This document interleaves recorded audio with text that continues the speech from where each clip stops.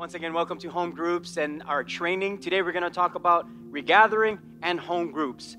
So what do you do in your home group as we prepare to regather here in person?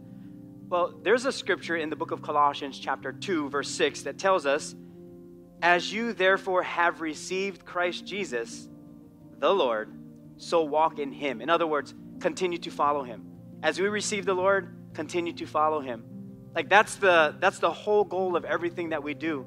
So whether we are preparing for regathering, regathered, the church is open, when we get to that point, everything that we do is about following Jesus Christ. So I would say this, stay faithful.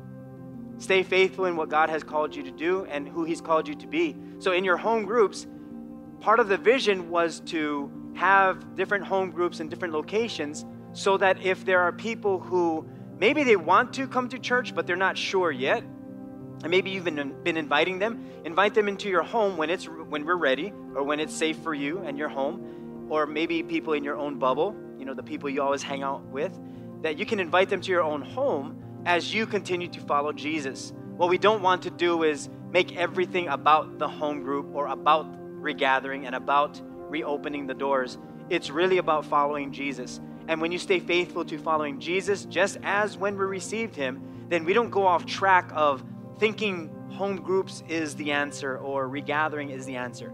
It's really following Jesus that is our focus. And in everything we do, it's with the heart and intention of following Jesus.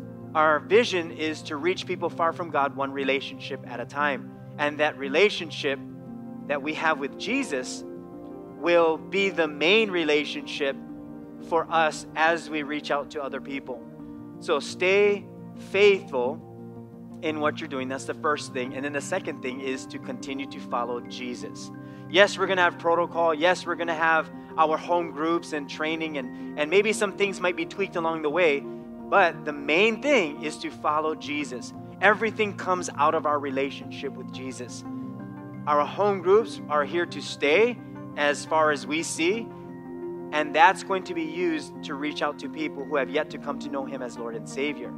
And maybe possibly one day they would come here to the campus when we regather. But for now, stay faithful and then continue to follow Jesus. And as we do that, no matter what takes place in the world, no matter what takes place in our life, no matter how many things come our way, if we're following Jesus and his Spirit, all things will work together for good. Why? Because it's his Spirit that leads us, not our protocol, not our systems. It's going to be the Spirit of Jesus Christ. So stay faithful and continue to follow Jesus. God bless, and we'll see you again next time.